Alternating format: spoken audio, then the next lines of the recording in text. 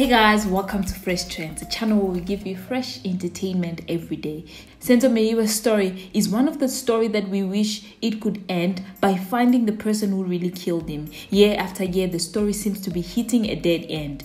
It has been confirmed that the tombstone of former Bafana Bafana captain has been vandalized just 2 months after it's unveiled. The damaged tombstone at the Heroes Acre Cemetery in Durban was discovered on Christmas Day. Senzo Meyiwa's brother Senzo Meyiwa said, "We are disappointed. Some people are heartless, but we are going to open a case so that police will investigate." He added that those responsible for the damage had planned this. Their intention was to vandalize, not to steal, but God will reveal those people, he said. Police are yet to confirm if investigation into the damaged tombstone has been opened. But people are heartless though, I must say. Just when you thought his killing was worse, people are still coming for him even in his death and do this to his tombstone.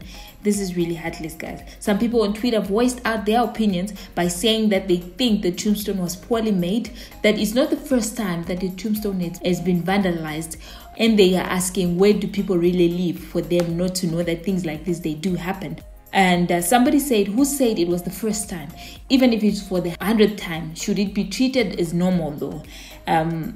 So should it be treated like it's normal? It's like a normal case where a tombstone just get vandalized? I've seen other tombstones that are really vandalized. I'm not really sure if from Senzo's situation, can we really treat it the same way to say it was normal? It's not even long time ago when this tombstone was unveiled. So was it poorly made, or it just happened? It's just normal.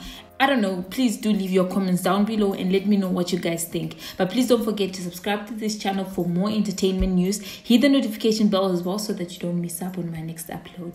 Love you.